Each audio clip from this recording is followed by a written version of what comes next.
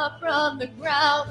We feel it now, bursting, bursting up from the ground. We feel it now, we come alive in the river. We come alive in the river.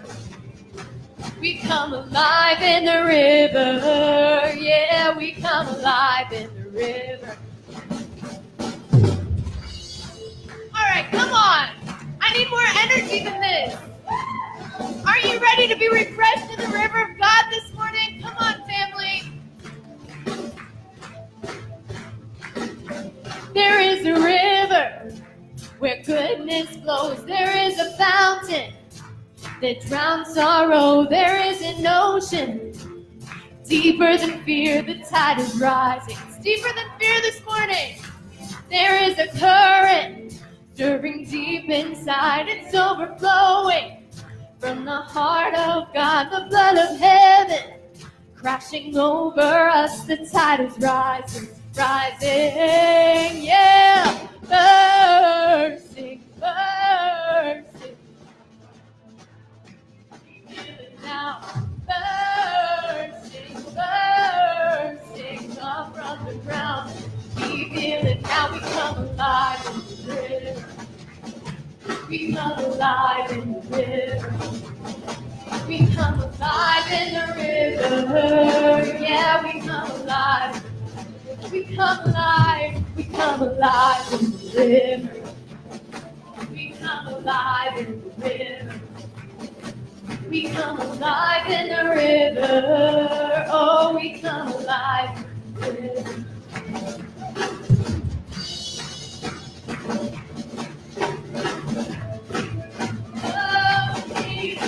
Break off every chain this morning, God. Break open prison doors. Set all the captives free. Spring up a well. Spring up a well. Spring up a well in me. Nothing can stop this joy. We're dancing in the streets. Spring up a well, spring up a well, spring up a well in me. Sing it again. Break open prison doors, set all the captives free. Spring up a well, spring up a well, spring up a well in me. Nothing can stop this joy. We're dancing in the streets. Bring up a well, bring up a well, bring up a well in me, yeah. We come alive in the river. We come alive in the river, yeah. We come alive in the river. We come alive in the river. We come alive in the river. We come alive in the river. Oh, we come alive in the river.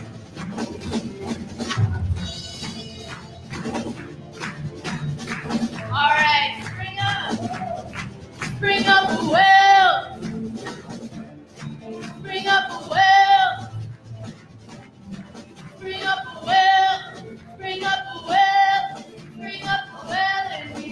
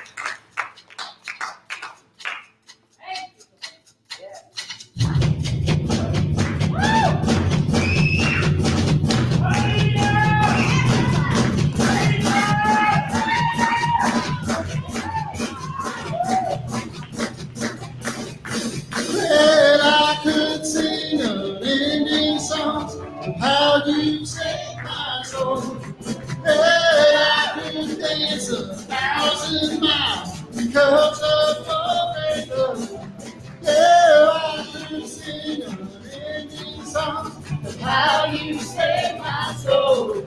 Well, I could dance 1,000 miles just for love. My heart is thirsty, Lord, because of all you've done. All you changed my life and what you did. I want to shout out.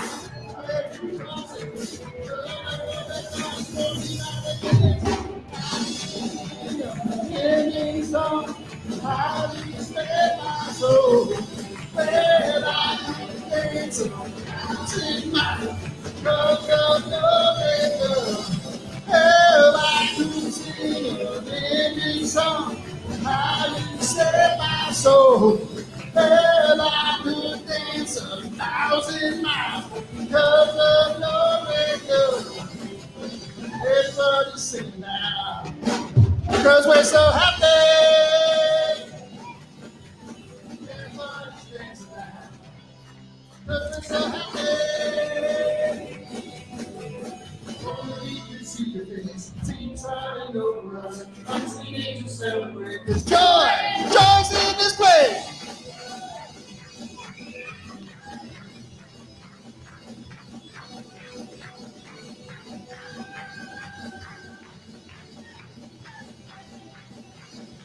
Oh, I could sing an ending song. How you saved my soul. And I could dance 1,000 miles because of your radio. Oh, I could sing an ending song. How you saved my soul. And I could dance 1,000 miles because of your radio.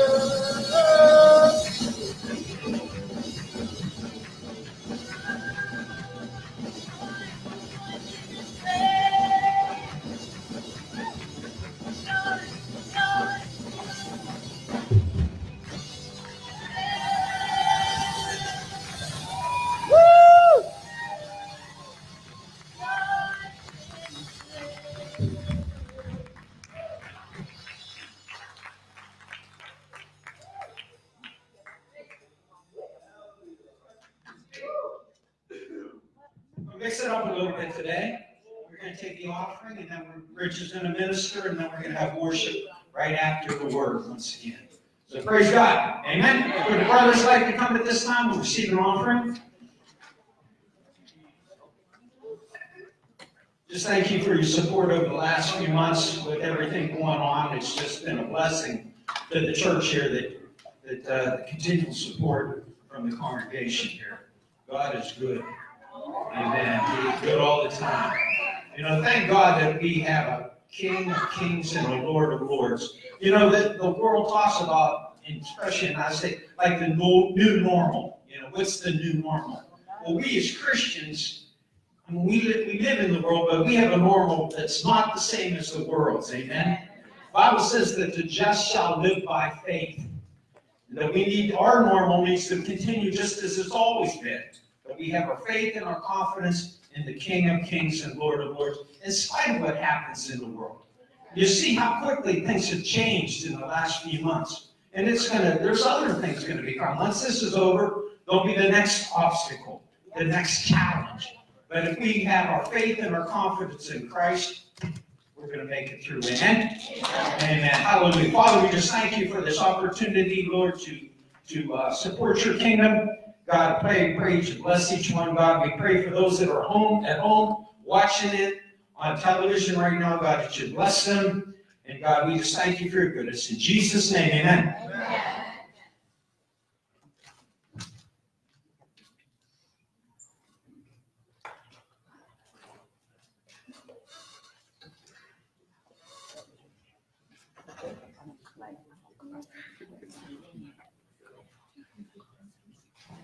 Boy, you guys get quiet giving this offering. You know, used to we would have music playing. Remember that, Floyd? You had music playing, everybody, you know. God bless the cheerful giver, but don't take it from anybody, amen? Don't take it from the uncheerful giver, too. So, praise God. Pastor Rich is going to come in and minister. Hey, Dave. See this button right here? Push that whenever when I call the worship team up. Push that button. Oh, okay. Hey, guys. It's good to be in church. Glory to God. Hallelujah.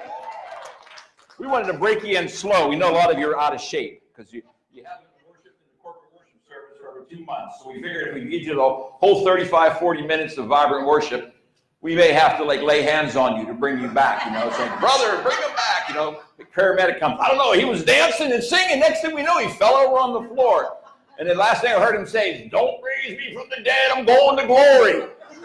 So actually I had somebody told me that. I had Sister Millie. Some of you know Sister Millie. She lived in the apartment over here and was involved in helping the church grow for years. And winning souls, she was a real evangelist.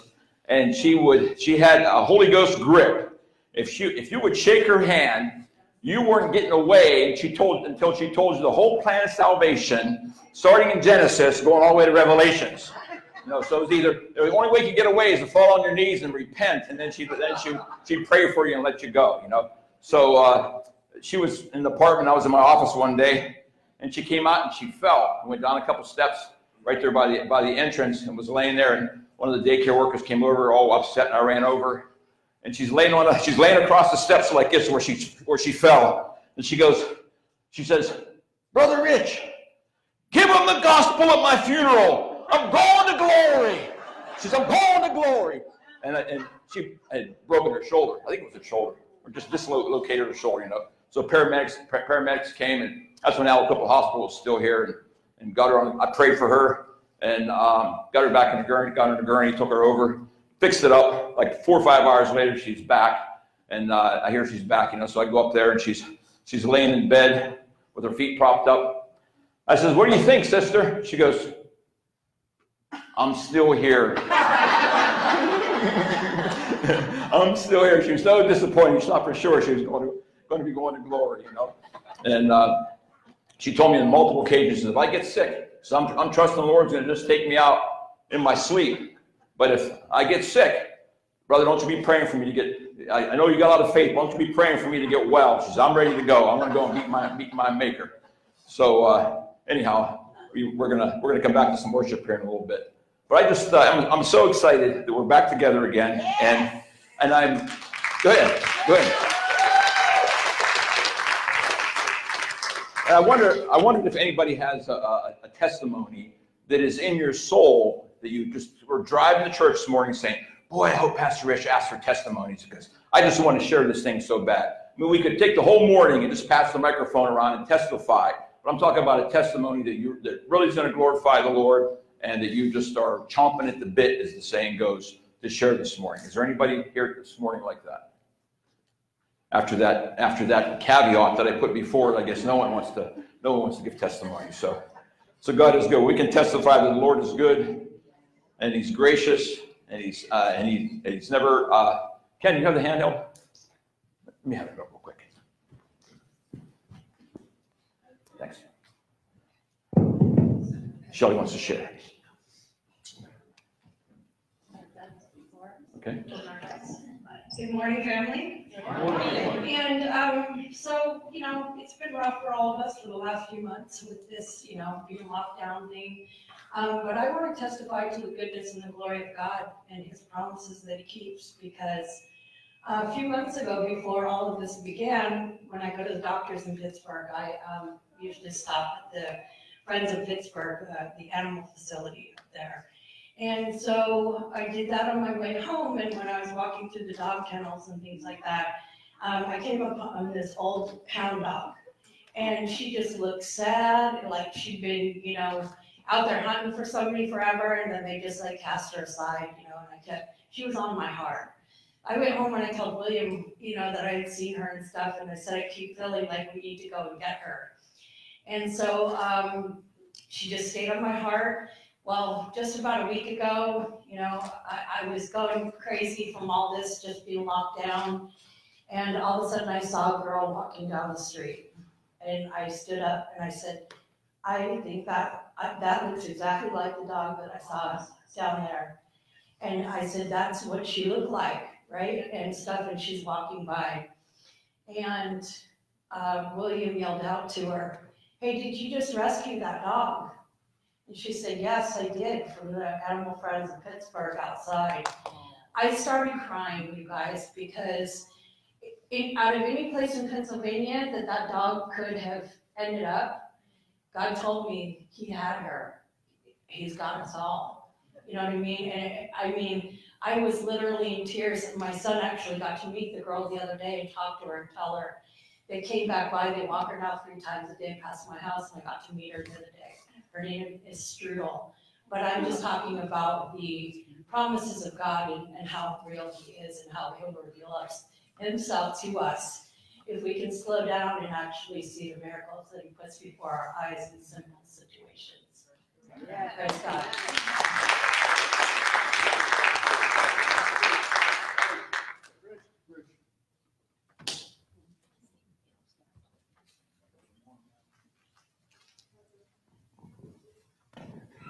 My sister's brother. You can hear. Hold on, mic up. My sister's son, he was in a bad wreck and everything, and he went to the hospital and everything. And the good Lord, we prayed for him and everything, and so they took him home, and now he's back on. He's a little dizzy. He was from a lot of pain and everything, and so. Thank God, Rich and everything, we prayed for him and everything, and he's doing better and everything, so thank God for him and everything.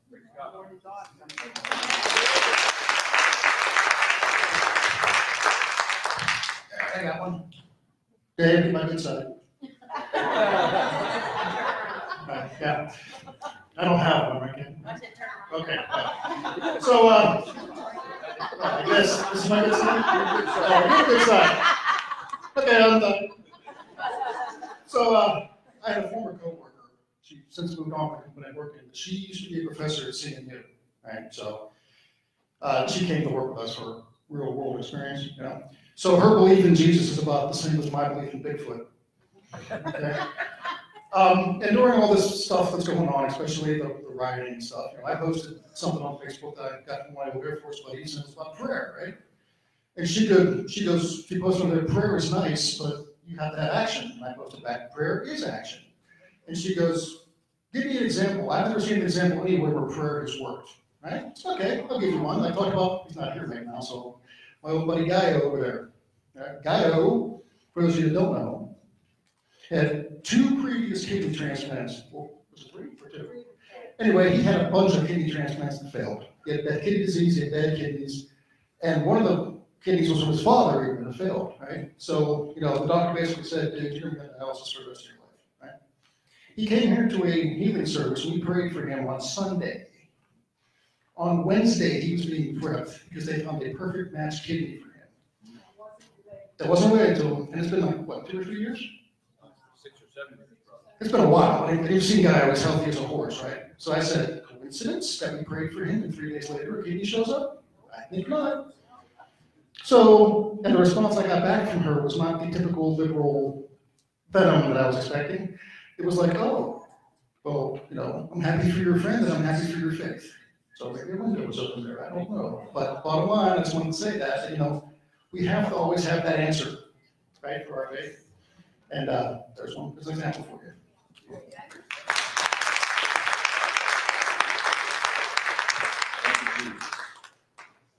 Got to meet you at the side by the office this morning.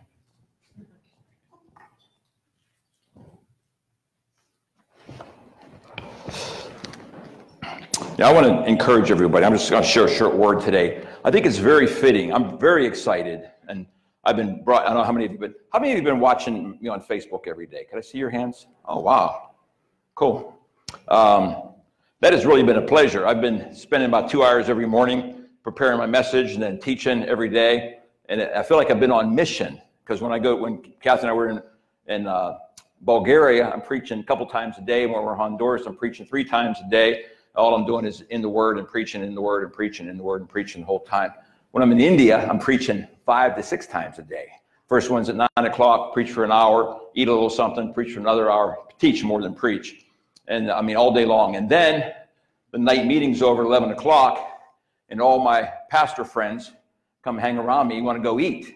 You know, come and eat with us. We got food over here. So now we're up to 2 o'clock in the morning, and I'm teaching and talking about Jesus till 2 in the morning. then a 45-minute drive back to the hotel, and then a couple hours of sleep and all over again, you know. So I love it. I just love it. And so it's been fun to do this.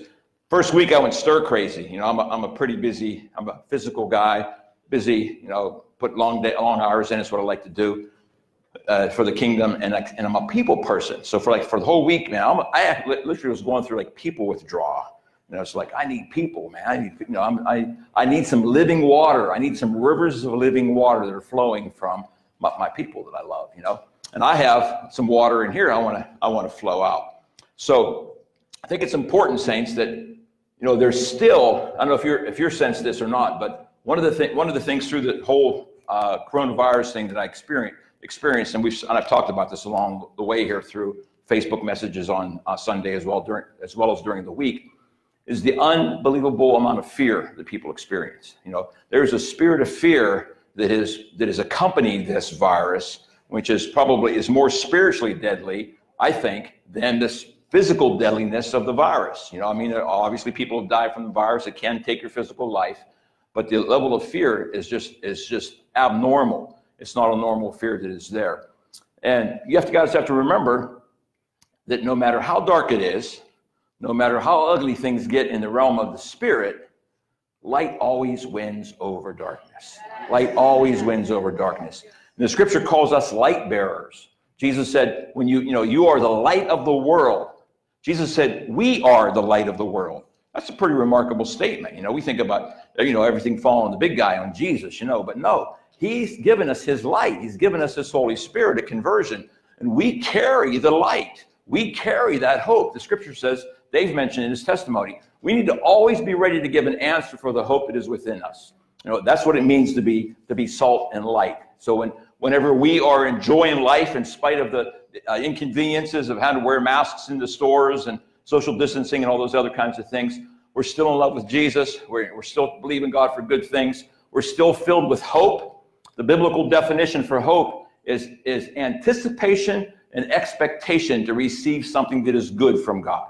You know, there's an expectation. No matter what the situation and circumstances are, I'm expecting to receive good from God. There's a little boy who kept on asking his father for a pony. He said, Daddy, I want a pony. I want a pony. He had cowboy guns and a cowboy hat and cowboy boots. And he just wanted to be a cowboy to watch nothing but the Cowboy Channel and movies. And his dad said, hey, you know, we only got a couple acres of land here. There's not enough for a pony. You know, we can't have a pony. So the father knew a guy who was a farmer, had a horse farm, and he had a garden in the back that he was preparing to plant stuff in. So he had his farmer friend come over with his dump truck and dump a load of poop on the garden, you know, manure on the garden. So the dad comes home from work and he pulls up the driveway and he sees a manure flying in the air. He thinks, what the heck's going on? Comes around the side of the house and there's his little son, you know, maybe 6, 7 years old, with his little plastic shovel from the beach, and he's going at it, man. He's digging through that manure, and manure's flying everywhere, and you know, not being spread on the garden. It's going up on the roof. It's going all over the place, you know.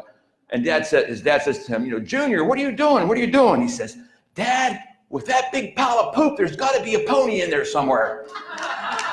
You know, so no matter what the situation and circumstance we find ourselves in, you know, no matter how much you know what, you know, if you're knee deep and you know what, you know, I'm looking for something good to come out of that. I'm looking, you know, tomatoes grow really good and you know what, that deep, you know. So we need to be people of hope and be able to continue to shed light into people's lives and be intentional. You know, I've said this from I think one of the first messages that I preached, that we had to preach on online without being together, is that this could be one of the greatest opportunities that have afforded us, you know. And who knows what the future is going to hold. This isn't, you know, things like seem like it's slowly getting back to normal, but who knows what's going to happen in the fall. They're saying the virus is going to come back. Some say it is, some say it isn't, whatever is going to happen. And this might not even be the last time in your lifetime that we have to face something like this. So I think we need to be ready, we need to be positioned, we need to be prepared spiritually by keeping ourselves filled with the love of God, keeping ourselves filled with faith, so that we're able to be salt and we're able to be light. Salt whets your appetite. Salt whets your appetite. So the way that we live our lives should be whetting the appetite of other people for Jesus. Paul says that we are living letters, known and read of all men. So the way we live our lives, the way we conduct our lives, the way that we handle the crises that we face each day, COVID-19 just being one of many crises we all face. The way we face those things, people are reading our lives and seeing that. So we got to make sure that we keep ourselves filled with the river of living water. Speaking of living water, let's pray, and then I'm going to get into the word. Father God, we just thank you, Jesus. Let's stand. Can we do that? Let's stand. Let's raise our hands all the way up high as a sign of worship, as a sign of surrender. I forgot how to do church. I forgot how to do this, you know. Gracious Heavenly Father, we just thank you, God, for the great grace that you've shown us. Lord, I thank you that we are your sons and your daughters. We are children of light. Thank you, Jesus. Glory to your name.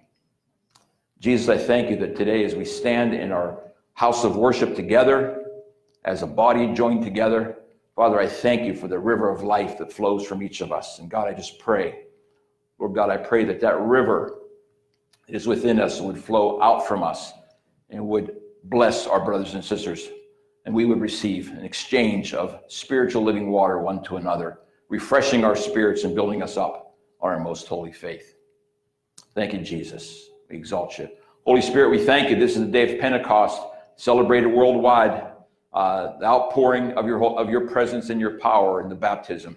And Lord, I just pray that as I unpack the word a little bit this morning, God, that you would just stir our hearts, that you would cause us to desire more of you. We might come to a place of fullness and overflowing of your power and of your presence in our lives. I ask this in Jesus' name. Amen. As you're being seated, turn to somebody and say, I want more of the Holy Spirit presence in my life. I want more of Holy Spirit presence in my life.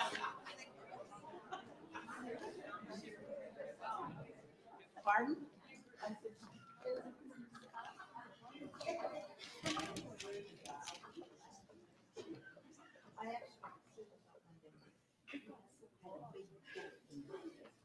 You know, these interruptions in life are good. I appreciate interruptions in life, because any kind of interruption, because we're such creatures of habit. We just kind of, you know, I don't know about you guys, but we can kind of just like wake up and just, it's another day going to work, another day cutting the grass, another day whatever, and we just kind of grind it out. We're kind of like robotic machines that just grind out the, what's up? Everything's not down. Everything's not down? I don't know why. I'm interrupted. All right. I gotcha. Cool. When you have those kinds of interruptions, when something happens, just like it just happened here, it makes you have to, you know what I had to do? What did I have to just do here? Where was I? I have to rethink this thing. I have to rethink what Dave just came down here. That was unscripted, by the way.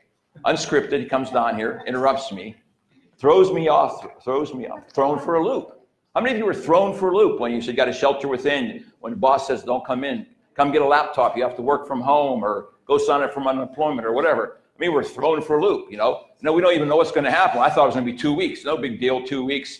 We're only supposed to, you know, close from March 15th, whatever it was, to the end of March. You know, we're cool. And then it's like, it's extended, and it's extended again, you know. And Ken's hair gets longer and keeps on growing longer and longer, and bushes out of his hat, you know. And he was, it was an ID check, and they checked his ID, and he said, arrest this guy, this is an imposter, this isn't him on the picture, you know, at the hair all sticking out there.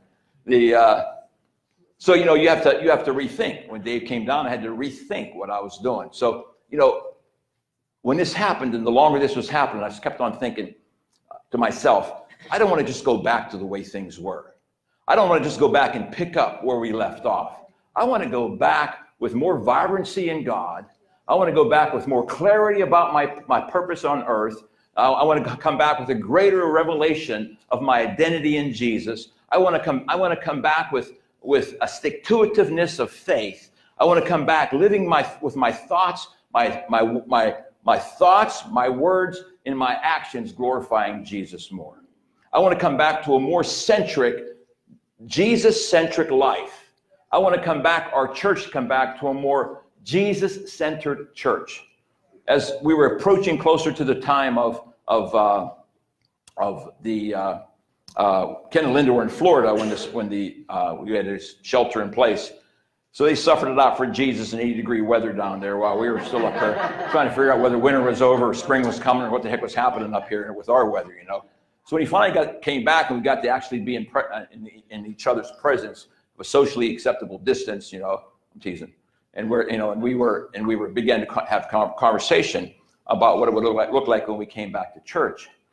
You know, I just said, I don't want us to just come back. What we had is, I mean, church before, you know, January, February, before this thing happened, I mean, I think we have a great church. I think there's a lot of love in this place. I think we got great worship. I think we have, you know, this is a wonderful place to be. Family, you know, consider each of you as part of my family. And so I'm not complaining in any way about what we had, but I just thought, the Holy Spirit just stirred me. There's more. There's more. We can have a greater spiritual experience as we come together for all of our small group gatherings, for our corporate worship celebrations, and all these kinds of things. There's more. So we began to talk. Ken and I began to talk. Kathy and I and Ken and Mackenzie began to talk. And, you know, and we kind of boiled the thing down to this. You know, you can have, you know, fancy lights. You can have fancy sound systems. You can have fancy carpet, comfortable pews, air conditioning, all those things, and we're grateful for all those creature comforts.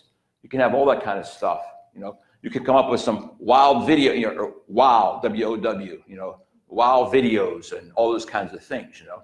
You can come up with all those kind of things. You can even come up with teaching that's 10 times better than mine. It's out there because I listened to some of it.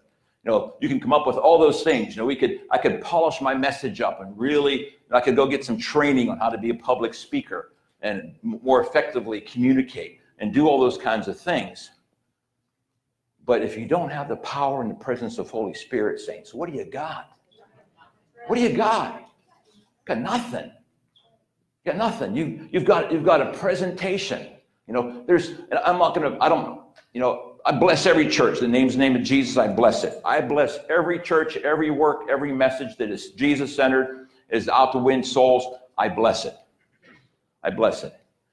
But there's you could go into a church, and if the Holy Spirit wasn't here, if the Holy Spirit wasn't in the church, no one would know the difference, because it's this wonderful presentation. You know, the focus is on the presentation of it. Even if the presentation is good, if there's no Holy Spirit presence, what have you got? You've got an outward show of godliness that has no power. You know, the gospel is the power of God. Paul said in Romans 1:16, I am not ashamed of the gospel, for it is the power of God unto salvation to those that believe. Power of God. May 17th, 1971? No, April 17th. I can never get it right. I even put it in my phone. April 13th. April 13th, 1971. Ken McGaffick's life encountered the power of God, and he was miraculously changed. He was transformed. He went from being a hippie to being a Jesus freak. Yeah, that was a good thing back in the day. If you got saved in the 70s, you know what Jesus freaks were about. He became a Jesus freak. Shortly thereafter, he realized he saw the Holy Spirit at work, and he said, I want that. Didn't have two scriptures to blend together. He tells the story marvelously. O'Neill, can't remember his first name. Donnie O'Neill. Ken comes into a Bible study, and Donnie's there, and he says, Ken says, I want the baptism of the Holy Ghost. I want the power of God. Donnie had never been exercised in that before. He had never done that before. It wasn't something that he pursued or the Holy Spirit prompted him to do. And so he led him. And because he was so hungry for the power of God, he received the power of God. And that power of God has been fueling him and empowering him to be a holy man of God for almost 50 years this year. No, next year is 50 years. 50 years next year. June 21st, 1978, I encountered the power of God. My eyes were open. My heart was open. A veil of unbelief that Satan had placed over my eyes, the darkness that had gripped my mind and my heart and my spirit, was broken by the power of God. Because someone believed in the power of God and spoke the word to me, and the Holy Spirit accompanied the word, sharing his faith with me for 3 days, until it finally came to the point where I was able to surrender myself to the Lord Jesus Christ. Sometime in August, that was in June, sometime in August I was baptized. Shortly after that, I received the baptism of the Holy Spirit after pursuing it for quite some time. Received the baptism of the Holy Spirit and received that power. And there's been power after power after power after power encounter, saints. Jesus told his disciples, how important is it that you have anointing in your life? How important is the power and presence of the Holy Spirit? If you don't have the Holy Spirit, you don't have salvation. If you don't have Holy Spirit, you don't have life. If you're not in union with Holy Spirit, drawing upon his life essence and actually making this a reality, it's in him that we live and we move. We have our very existence. It's in the power and the presence of Holy Spirit in our lives.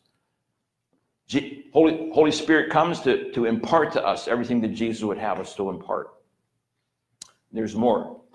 Jesus is hanging out with a bunch of people, and there's Pharisees that are there. He turned to the religious leaders who had all the form perfectly. They had perfect form, but they had no power. They were more concerned with the presentation and more concerned with their public appearance and what people thought about them. They were very showy. They were more concerned with that than in having control over the people than they were about other things. They neglected love and mercy, justice, these kinds of things they neglected. So Jesus called them evil. He looked at them and said, you men who are evil, if your son asked you for bread, he asked you for meat or asked you for food, would you give him a serpent? And they said, no, we give him the kosherest hot dogs we could find them, kosher hot dogs, kosher chicken nuggets we'd give our kids, right? That's what we give kids. And then, that's not what he said, but you know what I mean. Then he said, if he wanted bread, would you give him a stone? And he said, no, we'd give him the finest bread we could get, at the bakery. And so he said, how much more? How much more? How much more does your Heavenly Father want to give the Holy Spirit to those who ask, to those that ask, to those that ask? Scripture says we have not because we ask not. We have not because we ask not. I've seen people praying for things that are temporal. They're temporal. The Bible says God already knows what we need. Not to worry about what we need. If you've lost your job as a result of this thing, I would be excited for you. I am excited for you because there's another door of opportunity that's going to be open. How many of you can say something bad happened to you? Let me ask just this simple question. How many of you in this room lost your job, had a falling out with your employer, you lost your job, your company terminated, whatever, and you lost your job, and initially then you thought, oh my God, how am I going to provide for my family? They're going to repossess my car, repossess my house. What am I going to do? That initial thing just impacts you. But God, saints, everybody say it, but God shows up in a greater, when he closes one door, another door of opportunity opens. And you're so glad, you can say, maybe some period of time later, you can look back and say, I am so glad I lost my job. I'm so glad that company closed because I wouldn't be here today if it wasn't for that bad thing that happened back then. How many of you can show me your hand and testify to that? Look at that. Look at that. A third of the people in this room have had that. Is God any different today than he was back then when he did that for you? Say this. Lord, repeat me. Lord, you did it for them. You can do it for me. I am with expectation, awaiting the open door of opportunity from you. Amen. Amen. Praise God. How many of you were in a relationship with someone and you thought it was going to end in matrimony and it fell apart? The relationship dissolved. Whatever the situation was, it was heartbroken. You were heartbroken at the time. But later to find out, you're so glad that didn't happen because you wouldn't have the person you're with now had you married that person then. Anybody have an experience like that? Get some hands up there too. Yeah. Yeah. It was like, I watched Lauren and Miguel are looking at each other more. It's like looking like they're engaged to be married in August, So it's like, yeah.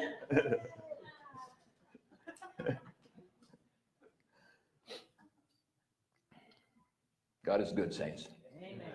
God is good. Say this. He did it before. He's done it before. He can do it again. Turn to somebody and say, there's more. Turn to someone and say, what you got is good, but there's more. Turn with me to Acts chapter 1.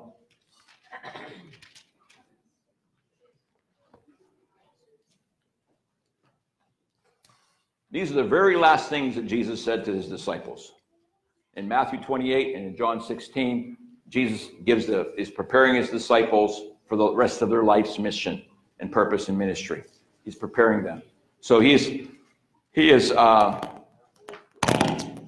to them, is that me? He says to them in Mark chapter 16, he said, go to Jerusalem and wait for the promise of the Holy Spirit.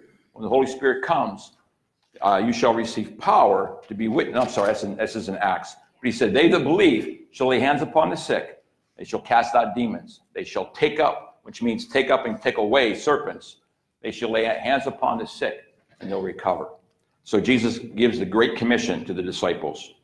He tells them, don't do anything until you get the Holy Ghost, is what he says to them. Don't get anything until you get the baptism of the Holy Spirit. These guys are already born again. They already have the Holy Spirit living inside of them. They're already regenerated. Now they need to receive power. The Holy Spirit enters us at the moment of conversion for life transformation.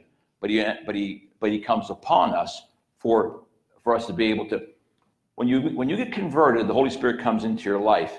His duty is to lead you, guide you, teach you, and to transform your soul into the likeness, the similitude of Jesus, so that we are a reflection of who Jesus is. So the initial conversion is for moral and spiritual transformation and kingdom culture and character in your life. When you receive the baptism of the Holy Spirit, it's so that you can do the ministry that Jesus did. So conversion causes you to have the heart that Jesus has towards everybody, okay? But the baptism of the Holy Spirit and power gives you the ability to do the ministry that Jesus did. He told his disciples that greater works than these you're going to do. These works that you see me do, and greater works than these you're going to see me do. If you've been following me on Facebook during the week, week before Easter, we started doing the week of last week of Jesus's life. Good Friday, we did Good Friday message. Then we did post-resurrection conversations, all the conversations and ministry that Jesus had with his disciples for the 40 days that he was alive after his resurrection, before he ascended into heaven, which we're going to read here in just a second. During that period of time, he was preparing them for ministry. He was preparing them for their purpose. And there's no indication that they did anything during that preparation period until after they received the Holy Spirit and everything changed. So you can be content in your Christian experience of being converted. And there's nothing wrong with that, saying, I'm so glad my name's in the book of life. I know that I was a sinner, but now I'm saved. I know that Jesus loves me. I know that, I know now when I pray, now I lay me down to sleep. I pray the Lord my soul to keep. If I die before I awake, I pray the Lord my soul to take. Now I know that factually. It's not just something, little prayer, kid's prayer I used to pray. But now I know that factually. I'm not afraid of death, like Sister Millie laying on the steps. I'm going home with Jesus, disappointed that she didn't die. So we recognize that death is not, the power of sin and death has been broken over us as a result of our conversion. It's a great place to be. And if you're not at that place, then press in. The Bible says if you draw close to God, he'll draw close to you. Jesus said, if you come to me, I will never turn you away. There's nothing that you can do that can separate you from God's love. So you need to come to that place of that reality of that relationship with him. But then there's so much more, saints. You can be content with that, or you can come to the place where you realize that there's more and that you want more. It's his Father's good pleasure to give the Holy Spirit to those that ask. Is he talking about giving the Holy Spirit for conversion here? No, he's talking about giving the Holy Spirit for ministry purposes, to give Holy Spirit power and presence. You have the Holy Spirit. It's not like if you sin, the Holy Spirit leaves, then you're good, and the Holy Spirit comes back. The moment you become born again, the Holy Spirit comes in and joins himself to your spirit. You become the adopted son and daughter of God. You become the joint heir of Christ. You become born of his Spirit. You become my brother or my sister in Christ. You become part of the family of God. And that happens. The work that he's doing in your life, he is faithful to do it to the end. We need to remain faithful and steadfast in our part, do our part, and the Holy Spirit's going to do his part. But there's more. If you have a sin in your life right now you're struggling with, quit struggling with it. Quit struggling with it in your soulish power. Quit trying to wrestle the flesh with the flesh. You ever try to arm wrestle yourself? It's exhausting. Try to arm wrestle yourself sometime. If you try to arm wrestle yourself, Here, we're going to do a little demonstration. Okay.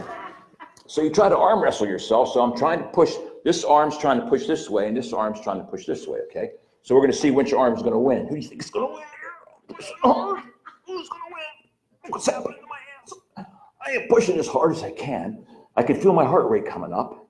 I hope my deodorant works today.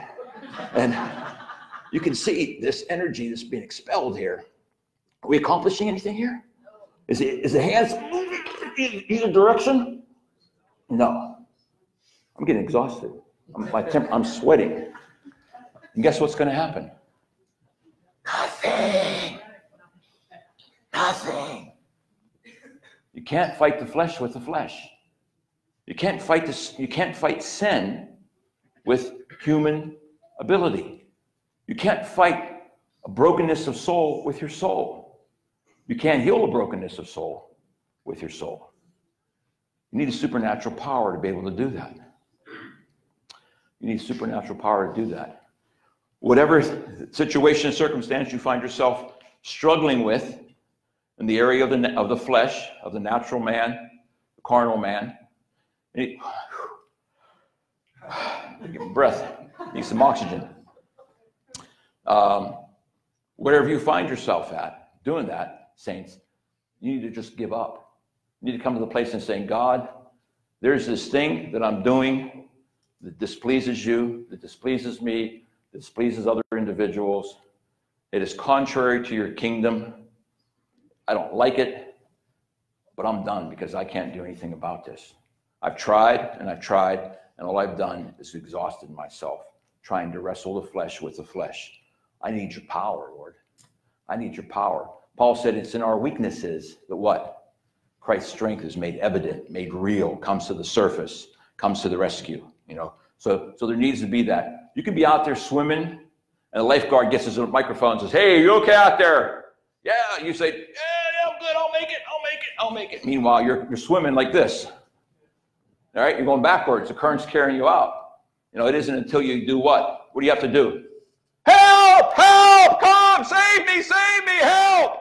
Then what comes? Then all the guys with the red bikinis, Speedos on, and the girls with the red bras and bikinis on, they come running, right? Come running, dive in there with their little red thing behind them, tied to their foot, right? It's amazing how good human memory is, you know. When saw that as a kid, you know. I used to watch it because I like to watch how powerful swimming they were. That's why I watched Baywatch back in the day, you know. And so off they coming to the rescue. Some of the young people are like, what? And they come to the rescue because why? Because you yell.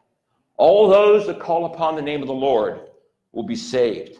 That word saved is sozo. Healed, saved, delivered, made whole. All those things. It's all that Jesus provided on the cross for us. Not just so we can go to heaven and be with him for eternity, but so that heaven could enter us now, guys. So that we could be heaven on earth. So that when we walk as representatives of Jesus, everywhere we go, we can have his power to break sin in our lives. We can have his power to break fear in our lives. Perfect love casts out fear. We're going to have power to be able to open our mouths and declare who Jesus is.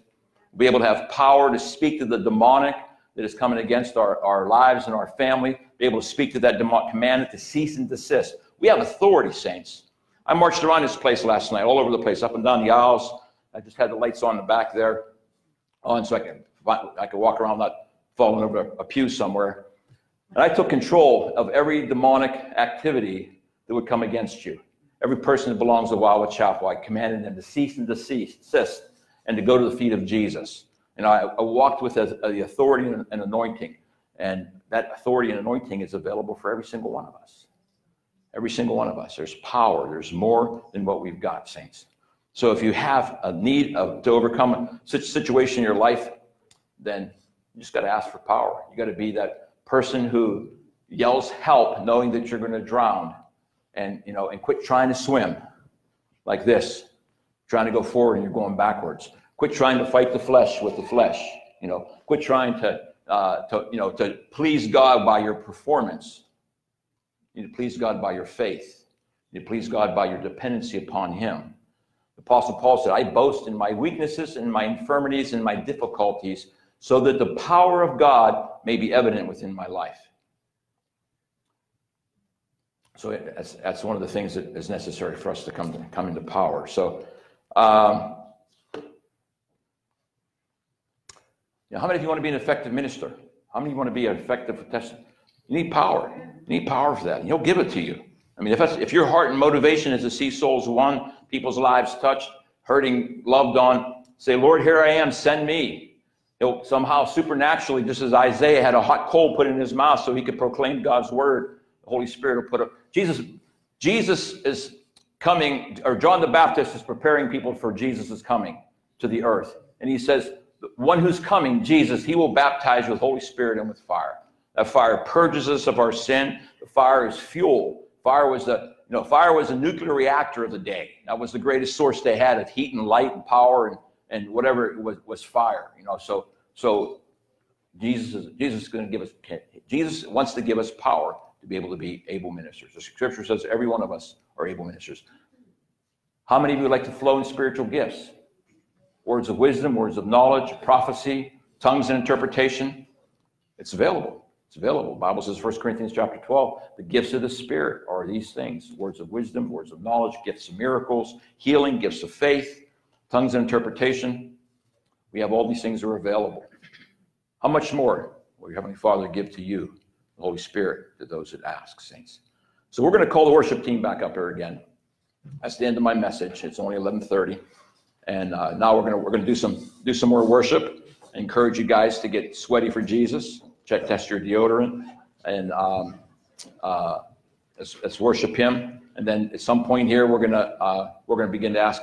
Just take some time, begin to ask Holy Spirit for power. Ask Holy Spirit for power to overcome sickness and disease, and overcome fears, overcome whatever situations is that we need. Anybody ready for some fresh power?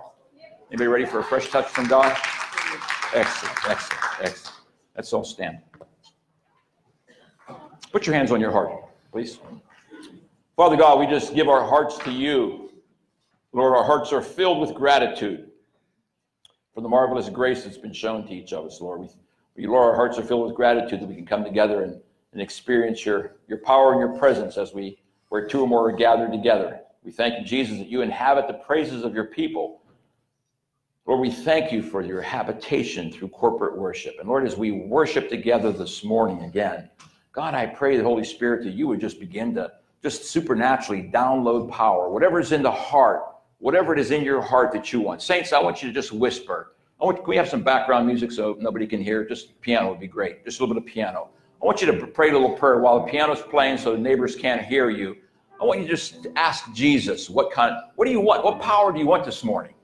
Do you need power over sin? Do you need power for boldness? Do you want to see gifts of the Spirit flow through you? What do you want? What do you want from Holy Spirit this morning?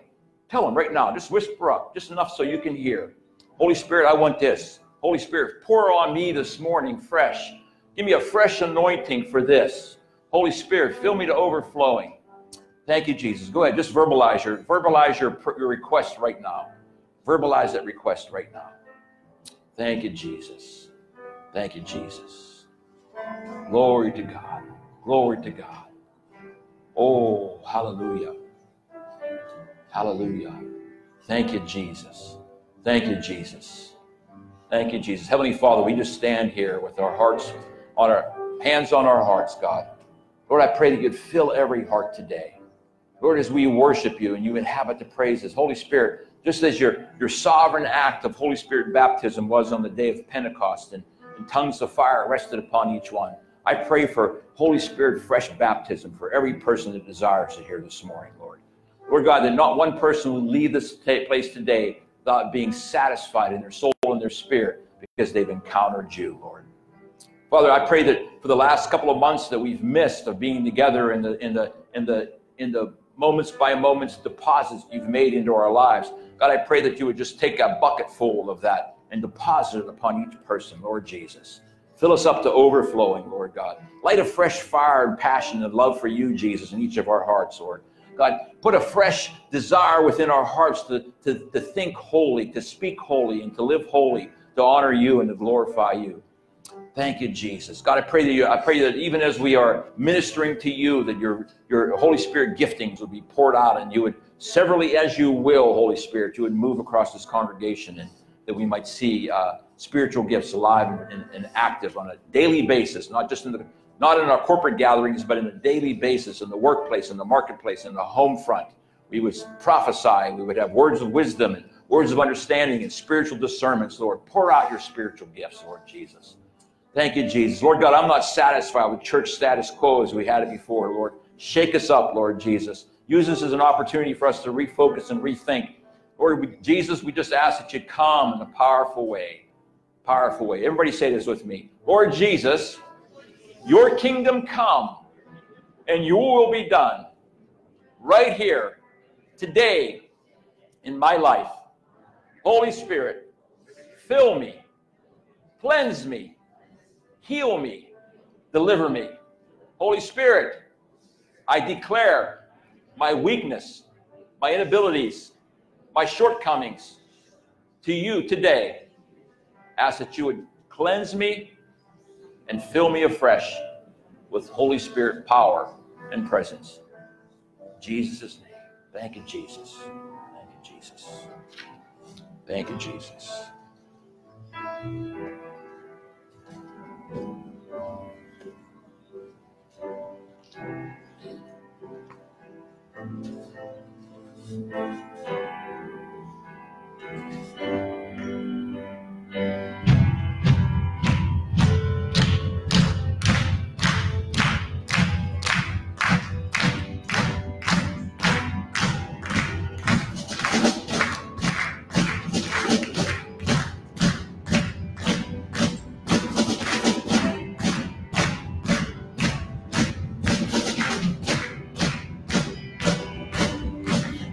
Fighting for us, God is on our side. He has overcome, yes, He has overcome.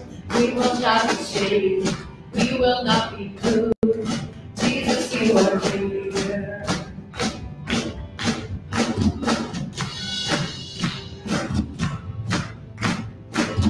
We will not be shaken. You believe that this morning?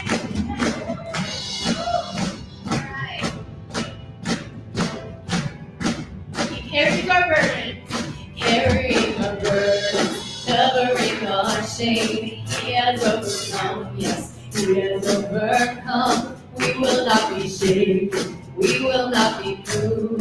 Jesus, you are here. I will live, I will not die. The resurrection power of Christ, life is me. And I am free in Jesus' name.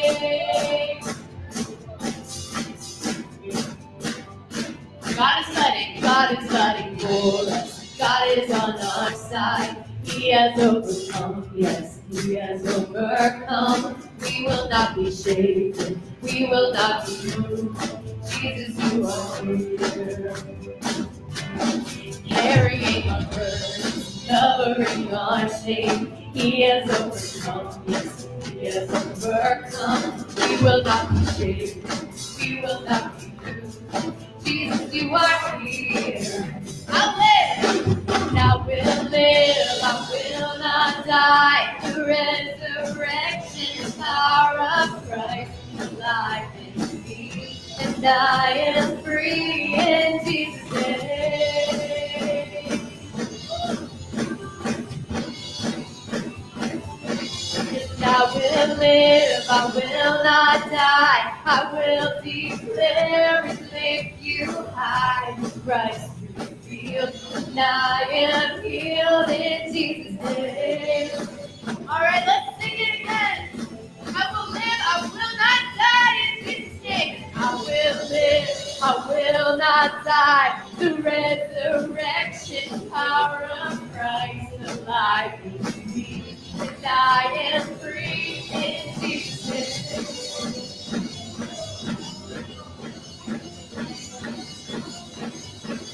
And I will live, I will not die. I will declare and lift you high. Christ is healed, and I am healed in Jesus'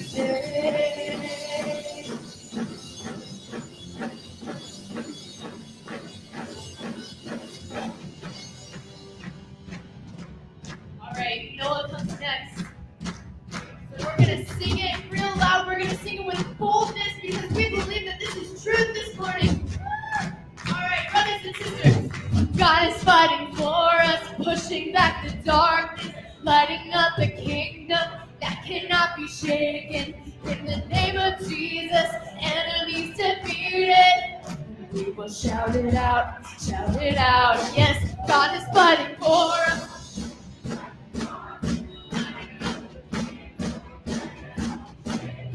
In the name of Jesus, enemies defeated.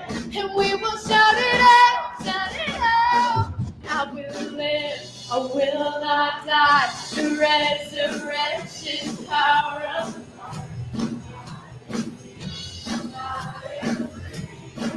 all right, I want to hear you. Come on.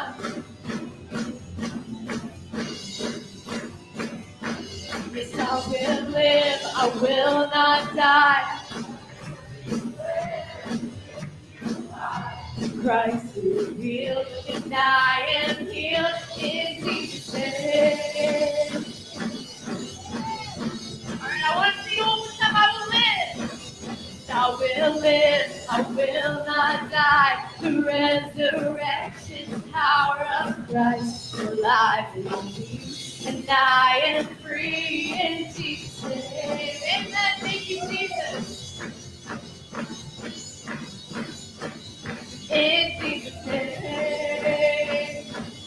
In Jesus' name. In Jesus' name.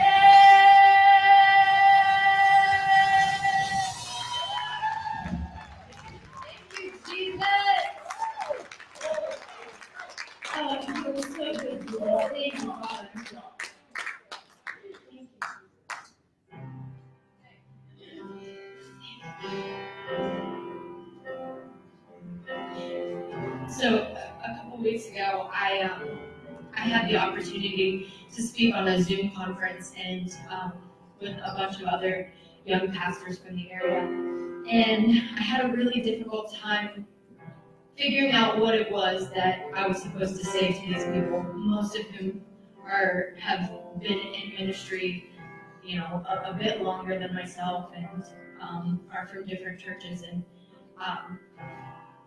I felt the Lord telling me that He wanted me to talk about Holy Spirit, and a lot of what Pastor Ridge really lined up with what I ended up talking about. But the basic gist of it was this: is that after Jesus died, and his disciples had been in a state of complete turmoil, and then He rose again, and 40 days Jesus spent with them, and He told them to wait. And they had no idea what they were waiting for, but what they were waiting for was infilling of Holy Spirit to come and fill them up and give them power. And so after one of the most traumatic experiences of their lives, they were in waiting because no one knew what was coming next. And I'm sure for them, Jesus leaving them again left them clueless. This man that they had been following died and then came back, and then He left them again. And so all they knew to do was to wait, and then Holy Spirit came, and next was the first real revival happening. Right? People joined their numbers like crazy. And so, brothers and sisters, we are coming out of one of the most traumatic experiences that most of us have seen in our lifetime. And the word that the Father gave me is that He is the source, and I believe with all my heart that the point is that we are supposed to walk out of this with power.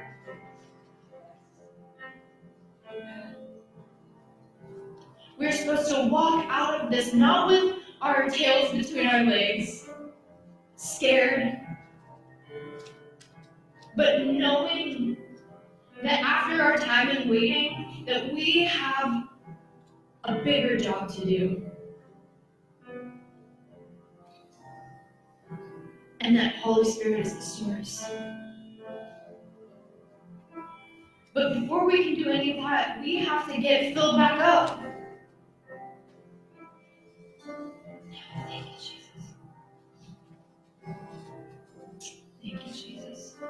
So we're gonna sing this song. We're gonna do a lot of worship. And I encourage you today, first of all, if you're in a place where you realize that coming out of this, your relationship with the Lord is not at its best, it's okay. It's so easy. His love, His forgiveness, it's so easy. It's so free.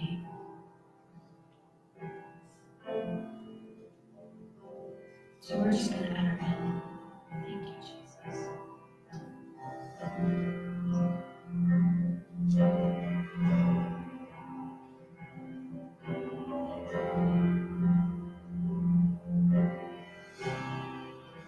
Worthy of every song we could ever sing, worthy of all the praise we could ever bring,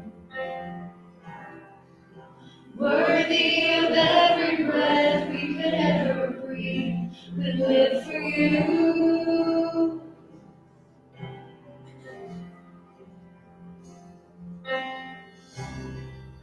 Jesus, the name above every other name. Jesus, the only one who could ever sing.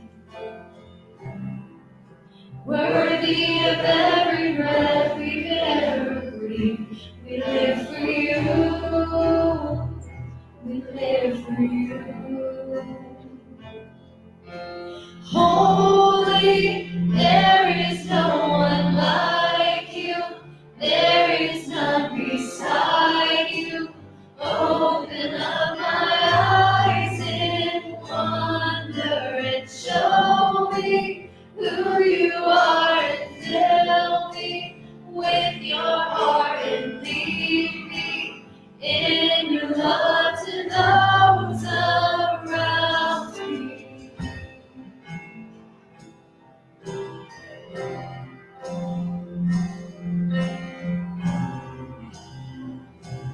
You're worthy,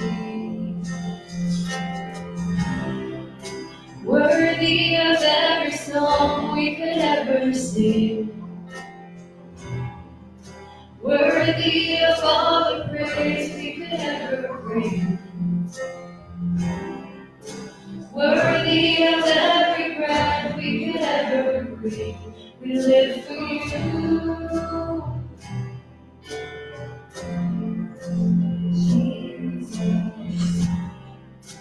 Jesus, the name above every other name.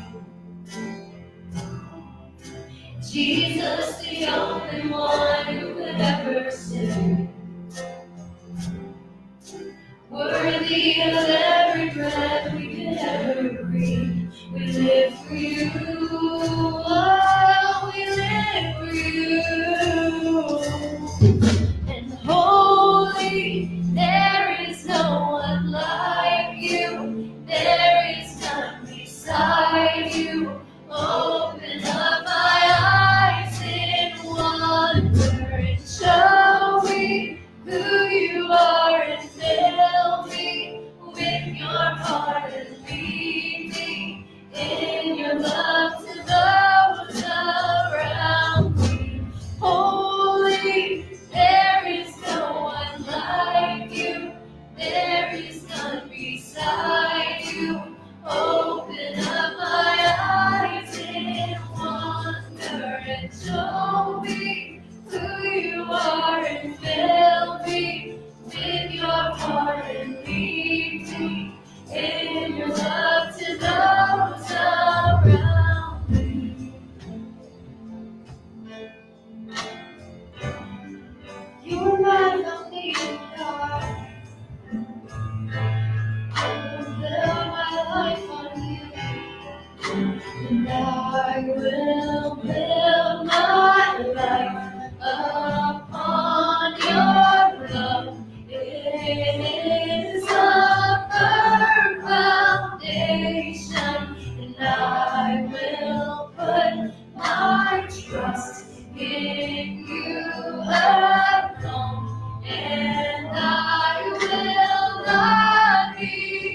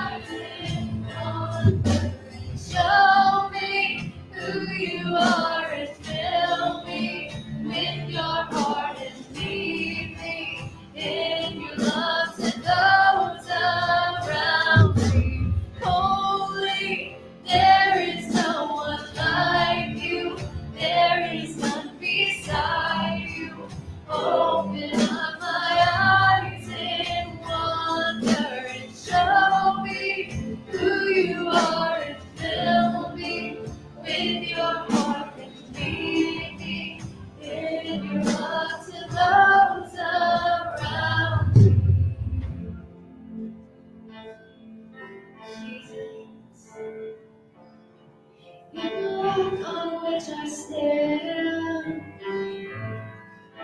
All other ground is sinking sand.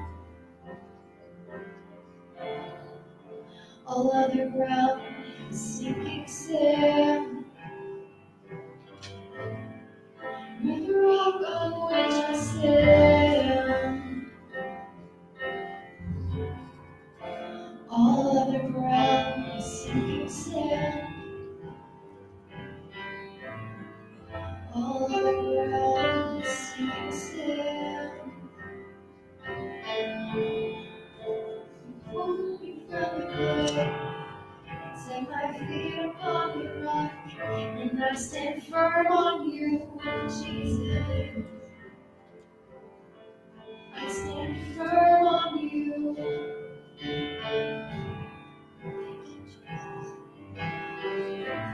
Sing holy one more time. Holy, there is no one like you. There is none beside you. Open up my eyes in wonder and show me who you are, and fill me with your heart and lead me in your love to those around me.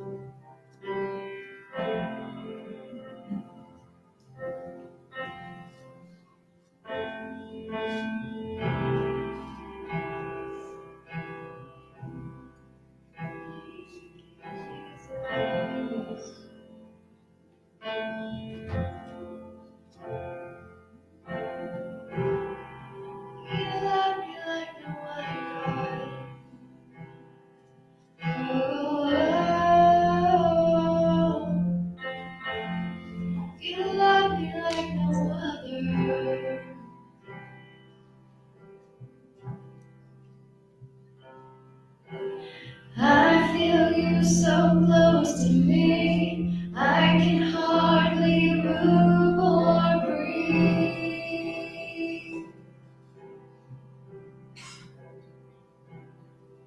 I can feel your presence all around. I fall knees down to the ground.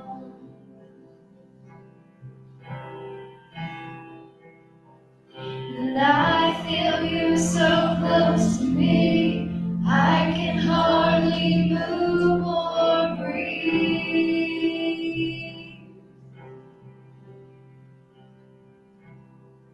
I can feel your presence all around. I fall knees down to the ground. You're the one that really matters. Yes, you are. You're the one that really matters. You're the one that really matters. You're the one that really matters.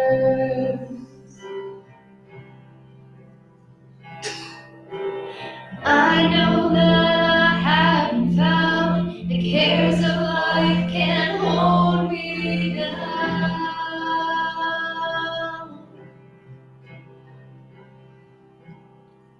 'Cause you're the one I want to please. What matters now is what you think. Sing that again. And I know that I haven't found the cares of life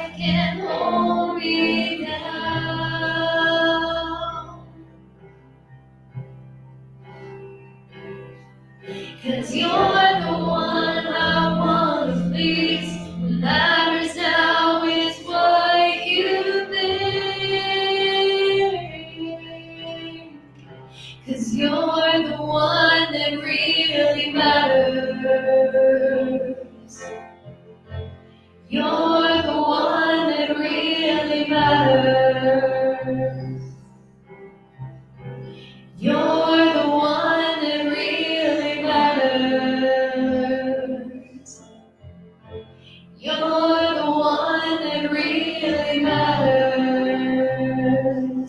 You're the only one, you're the one that really matters. You're the one that really matters. You're the one that really matters. Yes, you're the one that really matters.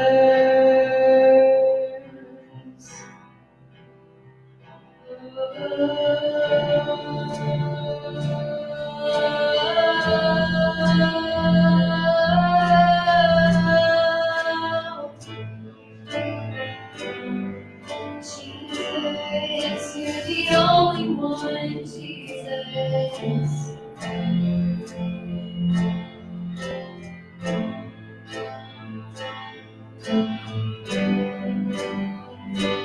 And I can't help but scream about the way that you moved in. Chaotic love has messed me up, so I could live again. I can't help, and I can't help but scream about the way that you moved in. Chaotic love has messed me up, so I can live again. You're the one that really matters. You're the one that really matters. Jesus, you're the one that really matters. You're the one that really matters. Yes, you are, God. You're the one that really matters. You're the one that really matters. You're the one that really matters. You're the one that really matters. You're the one that really matters. You're the one that really matters. Jesus, you're the one that really matters. You're the one that really matters.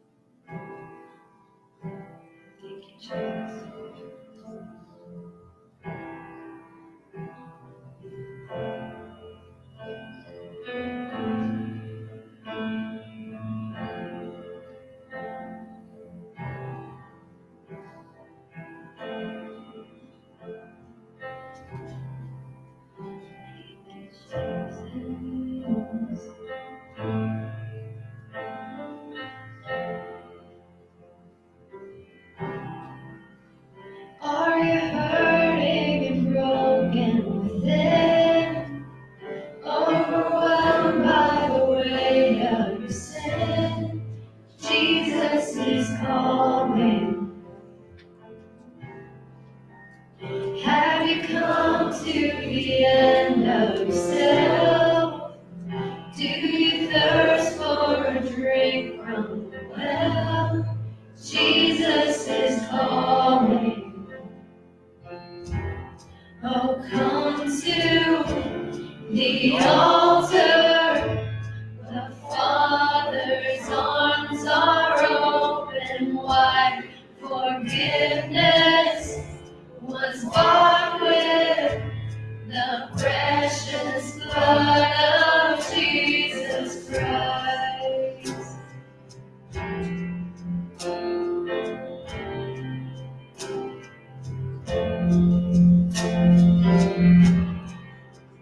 Leave behind your regrets and mistakes. Come today, there's no reason to wait. Jesus is calling. Bring your sorrows and trade them for joy. From the ashes a new life is born. Jesus is calling. Oh, come to the altar. The Father's arms are open wide. Forgiveness was bought with the precious blood of Jesus Christ. Oh, come to the altar. The Father's arms are open wide. Forgiveness was bought with the precious blood of Jesus Christ.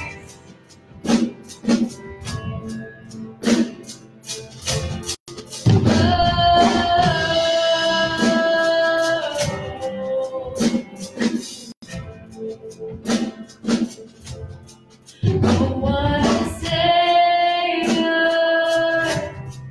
Isn't He wonderful? Sing hallelujah. Christ is risen. Bow down before Him, for He is Lord of all. Sing hallelujah. Christ is risen. Oh, what a Savior God.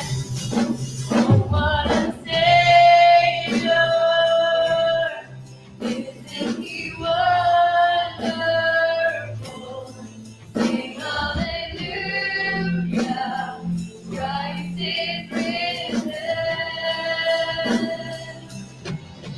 Bow down before Him, for He is Lord of all. Sing hallelujah. Christ is risen.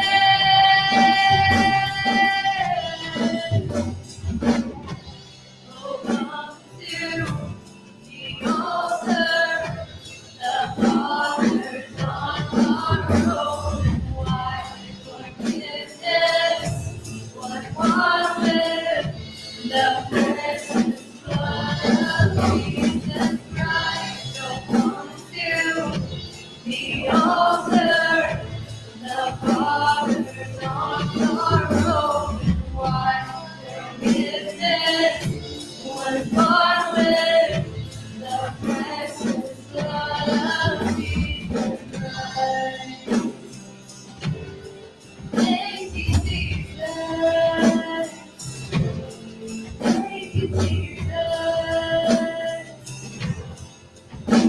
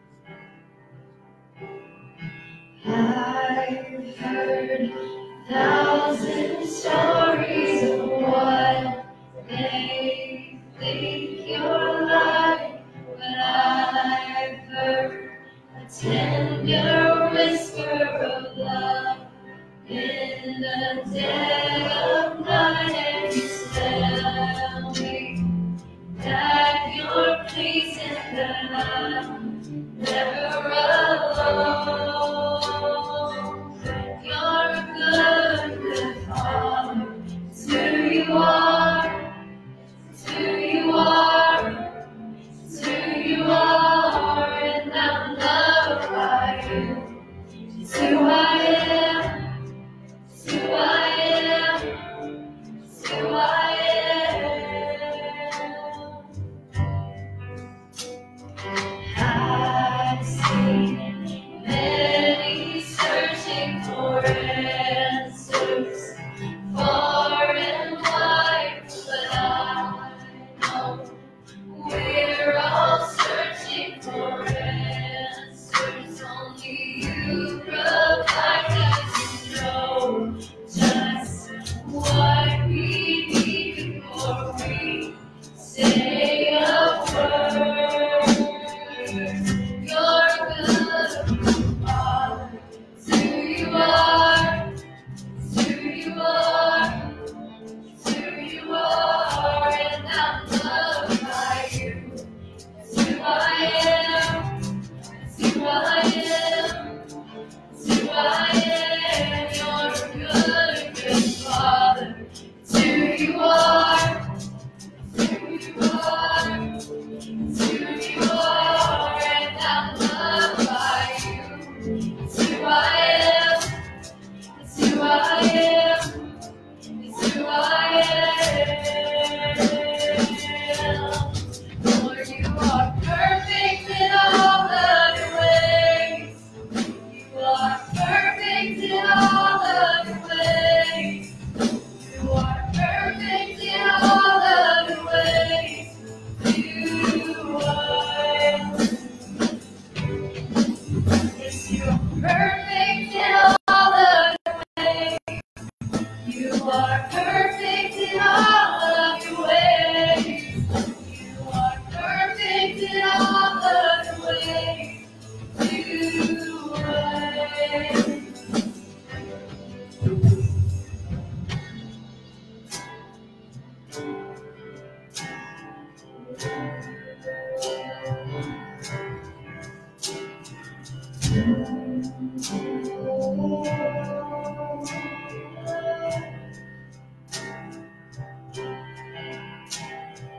Love so undeniable, I can hardly speak.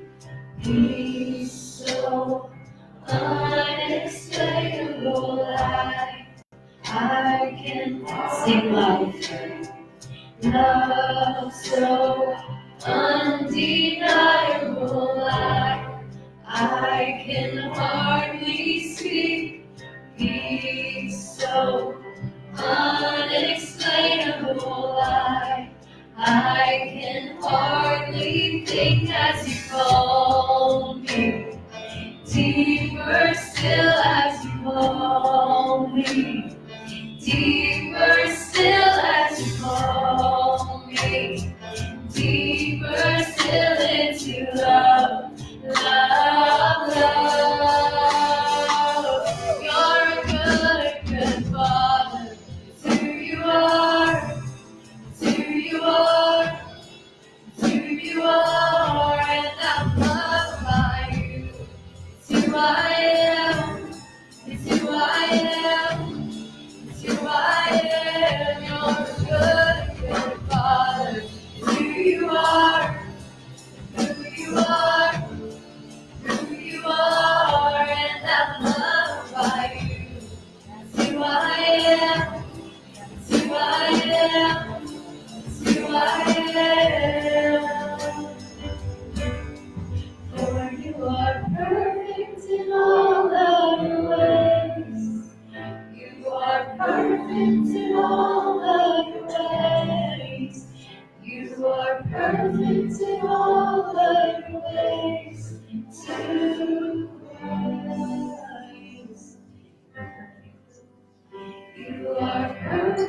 in all of your ways. You are perfect in all of your ways. You are perfect in all of your ways to us.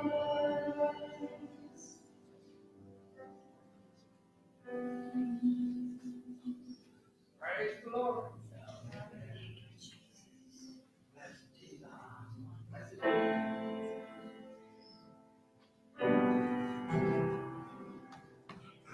Now we're a little bit after 12, but I think being that it's been so long since we've been here together, and corporate worship is so important, we're going to do one more song. And as we do, I encourage you to ask what it is that the Lord is calling you to right now. Or maybe it's something that He's calling out of you.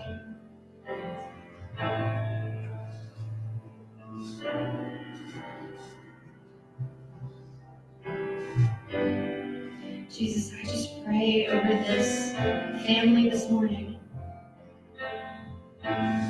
Faith that can move mountains. Jesus, because if there's one thing that we've learned over this time, it's that the church is so much more than just the walls. God, it's so much more than just the building. And so as we leave this building this morning, God, give us boldness. Spirit, empower us to do the thing that it is that you are calling us to do in the world, to actually be the body of Christ to a broken place.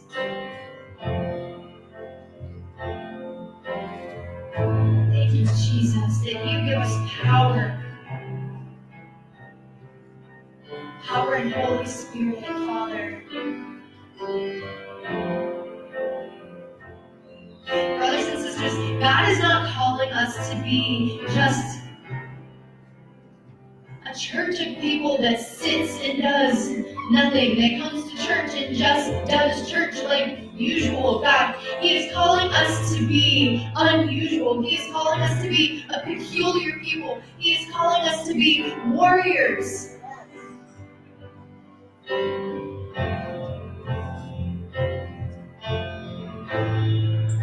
So when you walk out of those doors this morning, church does not end.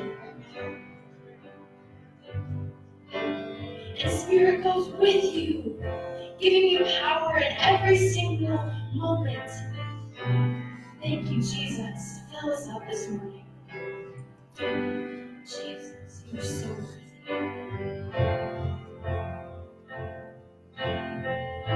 You call me out upon the waters, the great unknown, where feet may fail.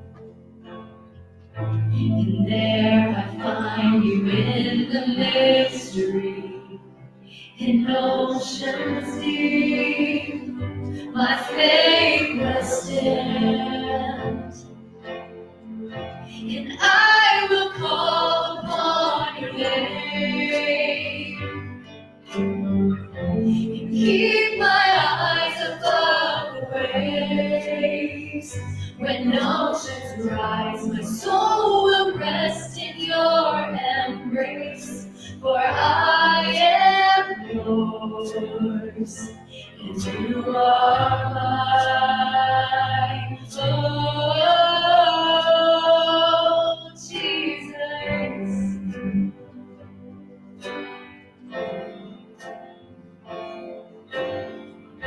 Your grace abounds in deepest waters. Your sovereign hand will be my guide. Where feet may fail and fear surrounds me, you never fail, and you won't start now. And I will call upon your name,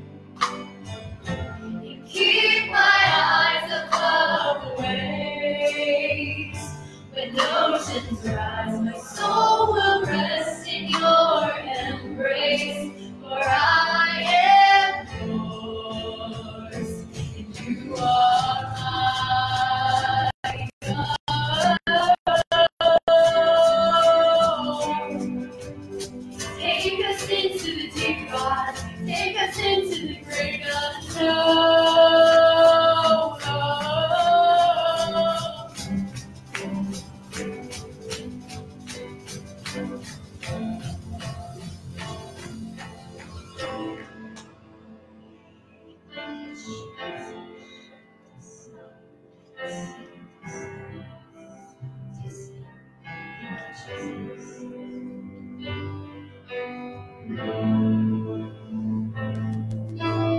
Thank you, Jesus. We exalt you, Lord. Magnify you, Jesus. Come on, let's raise our hands up. Let's just lift our voices up to him a little bit. Thank you, Jesus. Thank you, Jesus. We exalt you, Lord God. Thank you, Jesus. Be the center of our lives, Lord Jesus. Jesus, may this church be a Jesus-centric church. Holy Spirit, may you have free reign in this place. Live and move and have your being in us and through us. Holy Spirit, come and fill us afresh this morning. Thank you, Jesus. Thank you, Jesus. Thank you, Jesus. Glory to God.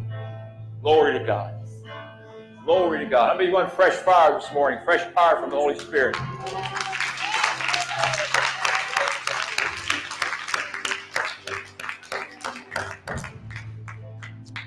I'm just going to pray and ask God to fill you fresh right where you're at. Fill you fresh with His Holy Spirit power to give you what you need, whatever it is you need. You know what you need? We need more power and presence of the Holy Spirit in general. But there's something specific that you need. Is there a plan? I just want you to verbalize it. Say, Lord, I need power to witness. Lord, I need power to overcome a sin. Lord, I need power to overcome critical, judgmentalism, unforgiveness, whatever the situation is you need power from. It's His good pleasure to give you the power. Ask, and He'll give you the Holy Spirit. He'll give you Holy Spirit power and presence in your life. So just go ahead right now. Verbalize it. I'm just going to ask God to fill whatever it is that you're requesting right now. Make a request to Him. Lift up your voice. Don't lift your voices up. Just whisper up. Whisper up a prayer. Thank you, Jesus. Thank you, Jesus. Thank you, Jesus. Oh, hallelujah, Jesus. Hallelujah, Jesus. Thank you, Jesus. Thank you, Lord God. Thank you, Jesus. Father God, we just come before you in the magnificent name of Jesus, Lord. Lord God, we declare our dependency upon you. Lord God, we declare our need for fresh power and fresh filling. Lord God, you promise in your word that there will be times of refreshing when the Holy Spirit comes. And Holy Spirit, I pray that you would just come. Holy Spirit, come. You are welcomed here. Fill each person. Fulfill those requests, those heart's desires for your power and your presence in their life. Come, Holy Spirit. Come, Holy Spirit. Fresh fire in Jesus' name. Fresh fire in Jesus' name. Fire and power and presence of Holy Spirit in Jesus' name. Come, Holy Spirit, come. Fill us afresh. Fill us to overflowing. Thank you, Jesus. Thank you, Jesus. Holy Spirit, bring us power to overcome sin. Holy Spirit, fresh power to overcome fear. Holy Spirit, fresh power to overcome every obstacle and every situation that we're faced. Holy Spirit, power to overcome depression and anxiety, heaviness of spirit. Holy Spirit, come and bring fresh power upon all of us, that we would be salt and we would be light in our marketplace. Holy Spirit, give us fresh love, fresh desire to see people loved into the kingdom. Lord God, I pray for a Holy Spirit download of love right now upon each one of us. Heavenly Father, pour out your love into our hearts, that we might have a heart filled with your love, that we can pour it out to others. Come, Holy Spirit, come. Fill us with fresh fire right now, I pray. In Jesus' name. In Jesus' name. Come on, saints, let's thank Him. Thank you, Lord. Hallelujah. Thank you, Jesus. Praise God. Praise God. Hallelujah. Praise you, Jesus. Praise you, Jesus. Thank you, Jesus. You know, saints, the devil resists us all the time. Scripture says that the kingdom of God suffers. The King James says the kingdom of God is suffering violence, and the violent must take it by force. In the original language, it says this: the kingdom of God is being pressed upon, and those who are in the kingdom must press against the press. I've done that illustration with Joe here a few times, where we where he's pushing on me and I'm pushing on him, showing that's exactly what it means. The devil's trying to push you backwards, and you need some Holy Ghost power to push you forward. Okay? The victorious thing is, saints, is that the Holy Ghost always wins. He's the champion. He has a 100% success rate. You know, he doesn't lose. You know, the devil has nothing over him. So I want to encourage you to press against the press this morning. As I was praying last night, I knew there was going to be demonic resistance for us. I've experienced multiple times in my life demonic activity that was hindering me, and then only because I was about to receive a blessing. I was about to have a breakthrough. So don't give up. You know, you got to press against the press. Kathy felt impressed that the Lord was saying that he wants to use every person in this room in some way that he hasn't used you before. And, you know, to increase his power and his presence in your life, to make you effective ministers, that you're going to have a testimony as a result of that. The testimonies are going to come from that. You know, and you got to take, you know, when Peter, he took a chance, saw Jesus walking on the water, and he said, Jesus, if that's you, bid me to come, ask me to come. Jesus says, come on, Peter. Jesus is saying to you, come on, let's go. Let's step out on the boat. Let's step out in faith. Come on, let's go. We got things to do. There's people, you know, people that need to reach for your salt, your light. Come on, let's go. You need a little shaking. Get that salt out of the shaker, right? You know, you need to turn some valves so that living water begins to flow. You need to press against the press, saints. So look for opportunities. Paul said, pray for me that a door of opportunity would be open to me, that I would share the gospel as I should. Saints, live your life missionally. Leave this place today expecting an open door of opportunity to share the Jesus in some way. Expecting some way where you can partner with Holy Spirit power and presence and be salt, be light, be love, and be life to someone who needs it. I'm telling you what, this world's messed up. This world's messed up. You watch the news, it's messed up. My heart, there's riots all over the place because of social injustice and because of just kingdom of darkness coming against the kingdom of light. So we need to remember the light always wins out over darkness. Say that with me. Light always wins over darkness. Yes. We fight from a place of victory. We don't fight for victory. We already have victory. We fight from a place of victory. We got to hold our ground. So Jesus said, I'm coming for those. Jesus said, occupy until I come. Occupy. That's a military term, occupy. You hold the ground that you have as you're looking for opportunities to move forward and advance God's kingdom in your life. Thank you, Jesus. Thank you, Jesus. Father, I just pray a blessing upon every family that's here. I pray a blessing on every family that's watching in Facebook. We love you. We miss you. We look forward to seeing you when you're ready to come back or when you can come back. Just know, family of God, that Wildwood Chapel loves you. It's great to be together. And we're starting to have some of the pieces fit together. But there are still some pieces that are missing. We're not a complete puzzle until we all come together and fitly frame together, supplying our parts. We might be a body filled with the love of Jesus and the life of Jesus flowing through us. One more time, saints, raise your hands. Father, we just thank you. We ask for your blessing upon us as we go. We thank you for the privilege of knowing you. We thank you for the joy of serving you. We thank you for this time together in your presence.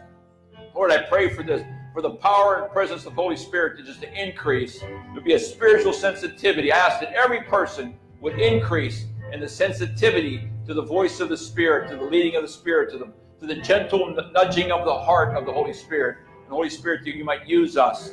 Here we are. Saints, say this with me. Lord God, here I am. Send me. Jesus, here I am. Use me. Holy Spirit, here I am. Empower me for the glory of Jesus and the advancement of his kingdom and for the glory of God. Thank you, Jesus. Amen. Love you guys. Love one another. See you next week.